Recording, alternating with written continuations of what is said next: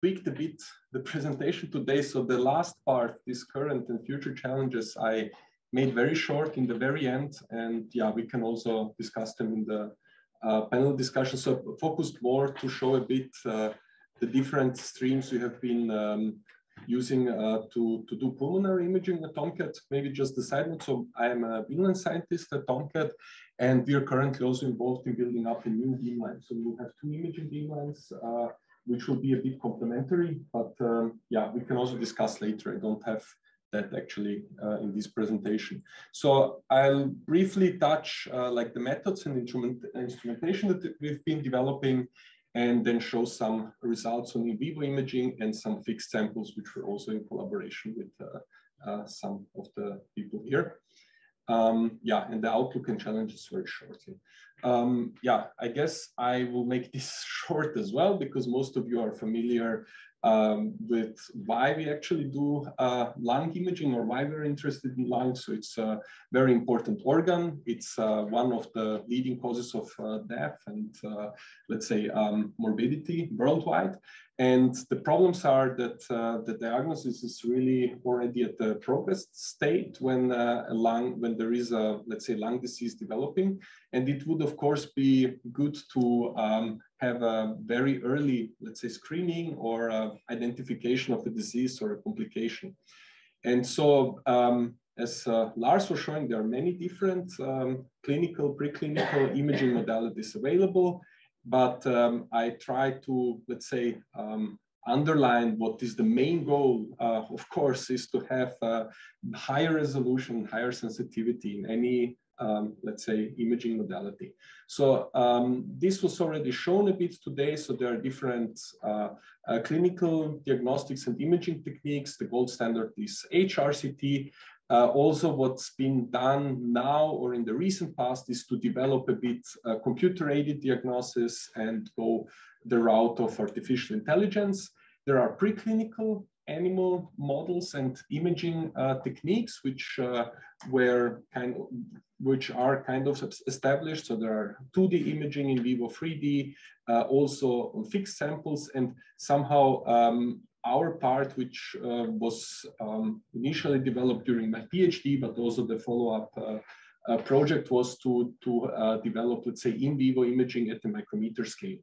The setup is summarized here briefly. So we imaged small rats, 7 to 14 days old, and adult mice. So these are somehow the sample sizes that we can cover, post-mortem and in vivo. The pixel sizes we used and are between 1 and 3 micrometers, also corresponding to very small field of use. And the acquisition times are here between 300, 400 projections, and total scan times of 1 to 2 minutes. And I will show it later, but basically this is given by the heart rate. So in fact, since we have to take an image triggered with the heartbeat, this makes the scan time much longer. But if you just sum up the X-ray exposure, it's below a second actually. This is somehow the end station that we've been developing. I just show here different parts of it. So we have small animal ventilator, ECG, all connected with the detector and the rotation axis system, isoflurane flow to keep the animal anesthetized and stable. And basically, this is how the imaging in the end looks like. And as Martin was already showing, I really skipped this because it's been already shown. One of the main advantages we utilize at the synchrotron is to have better contrast from phase contrast imaging.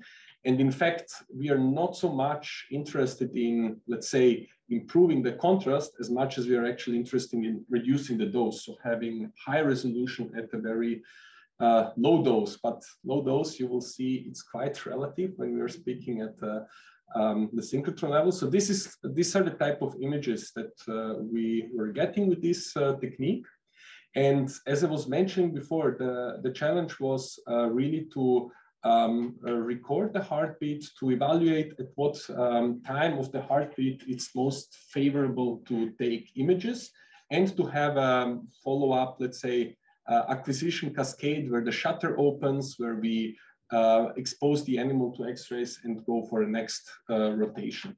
And basically the results that we get is that the lowest achievable dose was in the range of 5 to 10 gray per tomographic scan for this small region of the lung that we were scanning. At the very high photon flux, which is of course available at the synchrotron. Total exposure time, as I said, was below a second, but the whole, let's say, scan took like 2 minutes. The achievable resolution, which means the features that we are eventually seeing in the lung are in this size, but the pixel sizes, as I was showing, are roughly below 3 micrometers. And of course, this all was part of an acute experiment where we had no immediate effects from the radiation dose, but of course, the dose is very high. And recently, or not so recently, but a few years ago, we have installed a new microscope at Tomcat. So this lowest achievable dose, I would claim we can go below 1 gray actually and keep this experimental settings the same. So, and I expect also that we will be able to further push this in the future. Yes, so I didn't show these images. Maybe, yeah, this again, just to underline that this is in vivo image at different pressures, for instance. So, but yeah, I want to show this, which shows somehow the challenge. So this is a live animal, which we put in the X-ray beam. And there is a constant pressure set in the lung. And the big movement that you saw, that's actually when the lung is breathing. And so the challenge is that at this resolution, we get motionless images in a tomographic setting and to be able to reconstruct it, because otherwise you get something like on the left side, and that's not useful at all. And yeah, so basically, in order to be able to have this type of imaging, it took us a couple of years or many years, so to say. But what we also evaluated in all different directions was that once you set, let's say, constant pressure in the lung, you really have pressure oscillations in the lung from the heartbeat. And you need to trigger very precisely. But what you see also that there are really time points in the heartbeat where the motion in the lung is very small. So actually it is feasible and it is possible to do this type of imaging. It just needs to be done in this way. So that's what I was talking about till now was mostly the technique that we were developing during my PhD. But the idea why we wanted to develop this technique was to also apply it to some disease models and yeah, applications coming from the biomedical or clinical community. So one of the collaborations we had with a group in Uppsala and with a group in Grenoble with Sembayat, who was mentioning before, was to study acute respiratory distress syndrome. And yeah, that's a very, let's say, serious condition which is triggered by different complications that can occur. And the biggest problem is essentially when a patient, for instance, gets administered in the ICU, the mortality rate is actually very high. And it's a very expensive treatment, of course. And one of the main points there is that, well, the patient needs to be kept in a stable way, but needs to be ventilated, but also the ventilator treatment is further injuring the lung. And the question is always how to tune it. And this is just the statistics I took actually from the Austrian TV not so long time ago. It just showed a bit that, yeah, worldwide, the top one disease is cardiovascular or are cardiovascular diseases, but during COVID, it was really significant that complications coming from ARDS, pneumonia, and so on were significant, which was visible in the national statistics. So that said, essentially understanding ventilator treatment and improving it, it's quite significant, so to say. So what we developed here and what we studied here was actually a mouse animal model where we used some sort of aggressive ventilation technique to induce in the mouse model ventilator-induced lung injury, which is a very similar, how to say, condition as present in ARDS. And the the imaging technique was somehow, let's say, adapted to this problem, but it's based on what I was showing before. So we had we set a positive and expiratory pressure, and we varied that one and looked also how the lungs are, let's say, how the air is being recruited or not into small airways and alveoli. But what we could actually resolve was that from the onset or at the baseline, how actually the lungs look like when such a condition is present. And we could follow up the animal with, let's say, different testing and blood tests and so on, so just to mimic these conditions.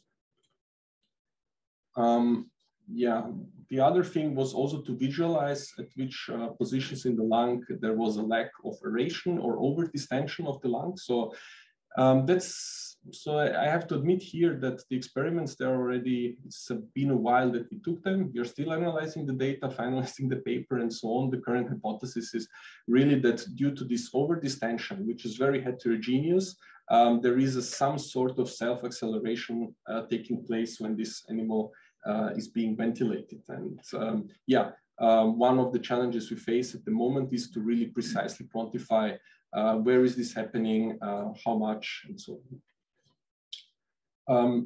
In parallel to that, we've also used a similar animal model, but in a rabbit at ESRF, where we basically somehow just remodified a bit the technique to enable really this type of 4D imaging. So where you can really decouple the heart movement and the lung movement and have everything studied together.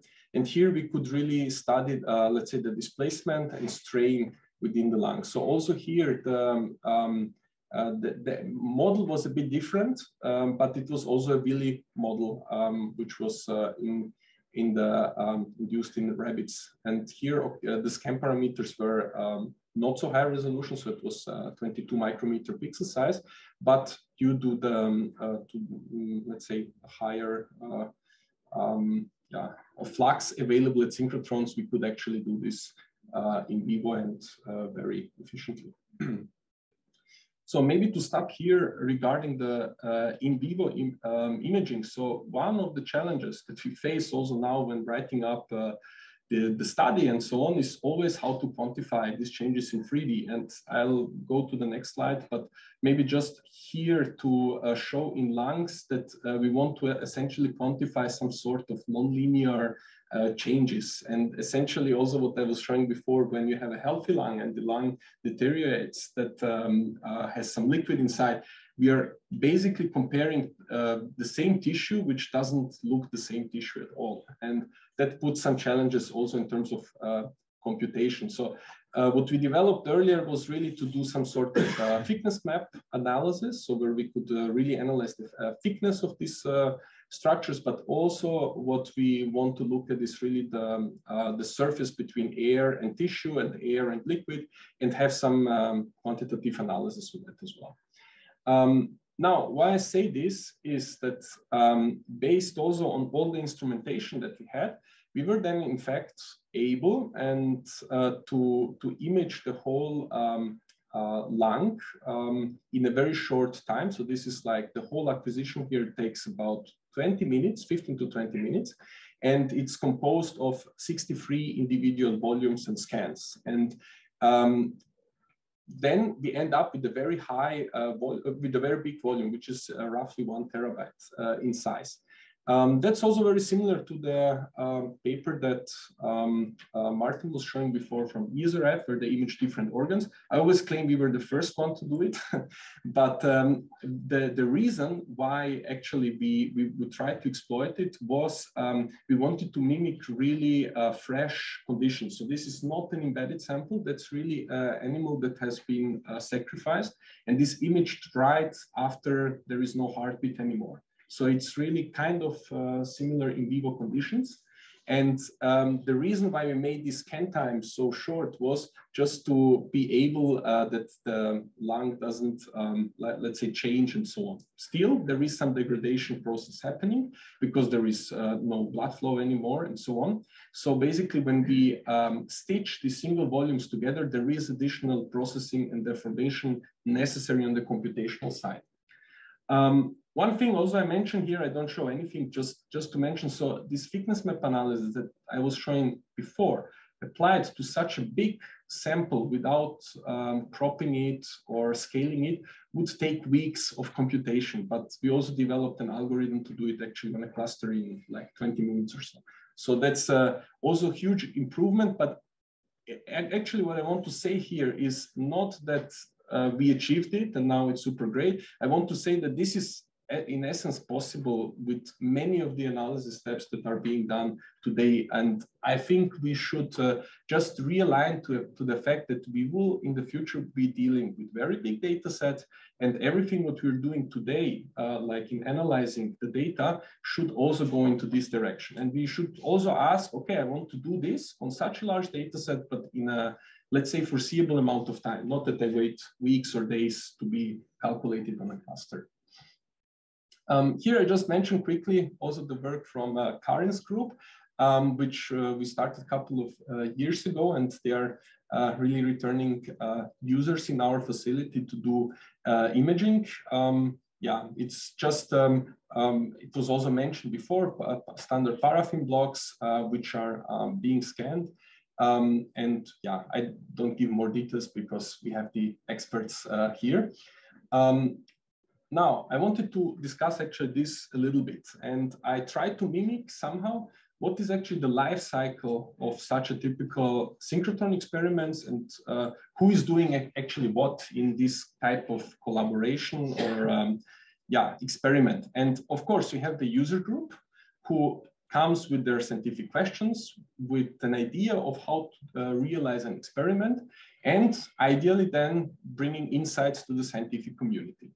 On the other hand, we have also the beamline staff, which helps the user group somehow to evaluate the technical feasibility, but also can act in helping to design the experiment, and of course is the main help in the data acquisition process. So of course, there are very advanced user groups, which for instance have also ties to synchrotron facilities, so they maybe don't need that much help from the beamline staff. On the other hand, there are user groups who don't know anything what the synchrotron does, what it can do, and need really significant help from beamline staff. And that's essentially also the way I understood the workshop today, is to reevaluate this a bit, how to further advance this in the future. And one thing is also, so what's important here for the scientific questions to be placed and really work through, I put here one point which I call just administration. And I just put it here to make understand. So going to synchrotron requires really personnel and staff to do such an experiment. And it's not something where one puts a sample in and one gets a result out. And sometimes when I see new users, sometimes I don't know if they think or if they not realize what the whole setting is about, to then realize, oh, I have so much data now, what should I do with it? And I think that's something to keep in mind, and to think about how such a collaboration can work. And once this is set from the beginning on, I think then there is no problem.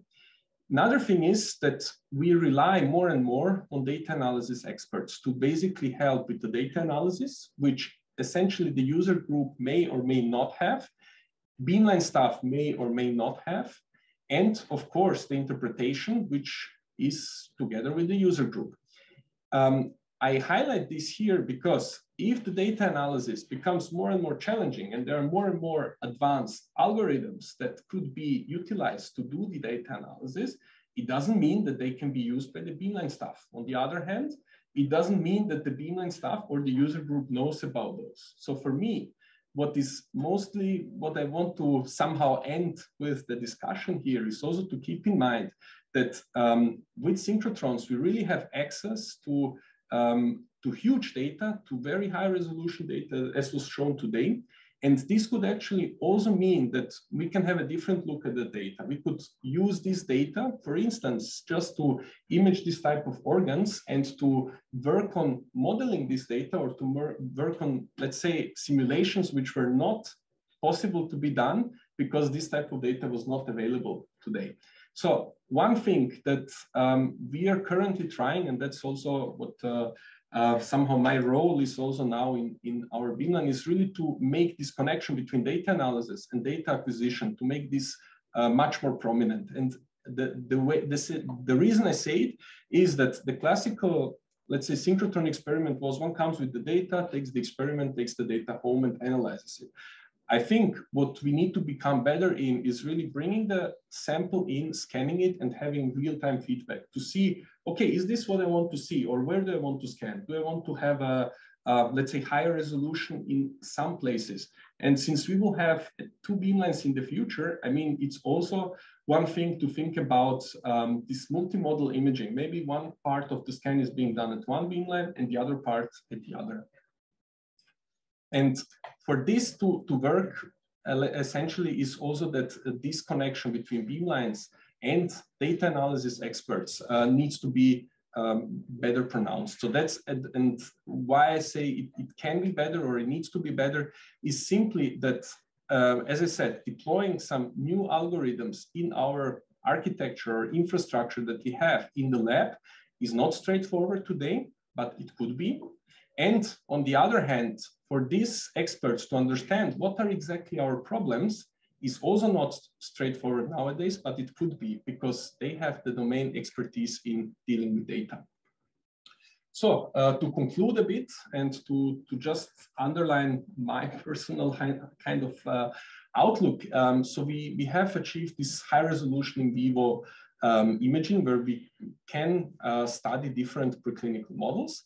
As I said, so the airway and alveolar structure was resolved down to a pixel size of 3 micrometers. And an interdisciplinary approach, as I was just showing on the previous slide, is really necessary to further develop the techniques and the experimental design.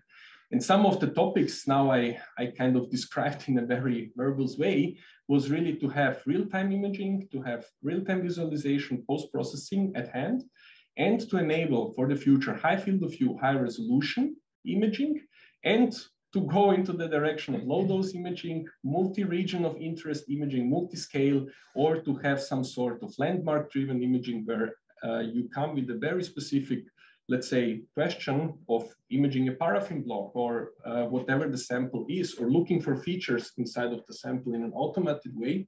That's something that I think we can start on working on to provide this in a standard way. So that's basically it. Yeah.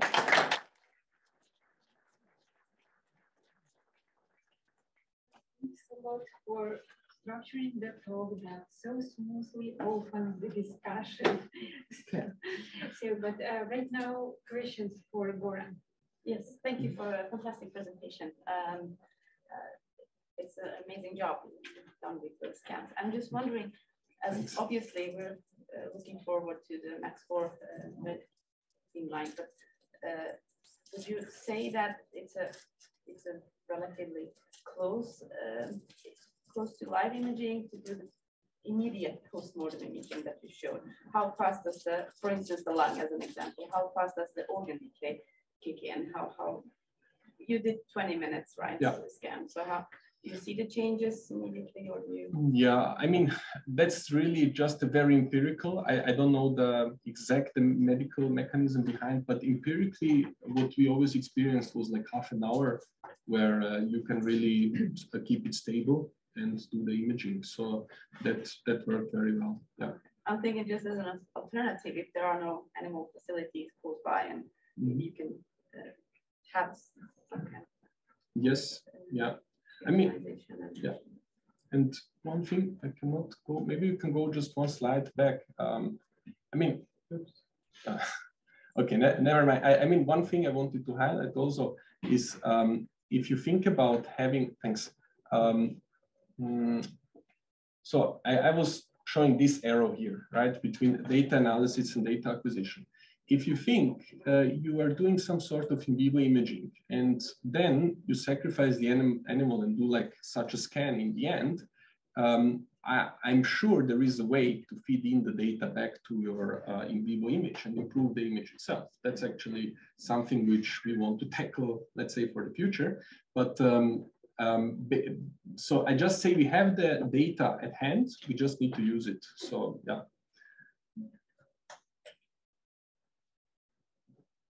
Hi, wonderful talk. So touching on this point between data acquisition and data analysis, do you, in your mind, do you think it's like a service that the synchrotron should offer that, like a prepackaged GitHub of this data analysis pipeline that the user could take with them, and, or, I mean, how? Yes, that's really my personal view. I think it should, and I think there is technical possibility to do so, but I don't see it being realized at any synchrotron so far. And the way I see it, I think in my opinion, the synchrotron should provide clearly defined governance on how a user can bring his or her algorithm to the synchrotron to use in parallel with the experiment. That should be provided by a synchrotron facility. That, as I said, that's just my personal view. And the other thing would be to provide, let's say, templates on how these things can be used. So like a documentation where it's like a 10 minutes tutorial on how do I run this type of thing at lesson. And I see this missing because we don't have tutorials for anything.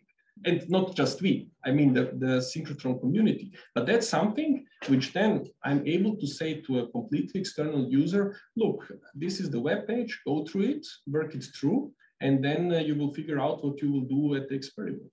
That's something what I hope for the future to be able to provide, yeah.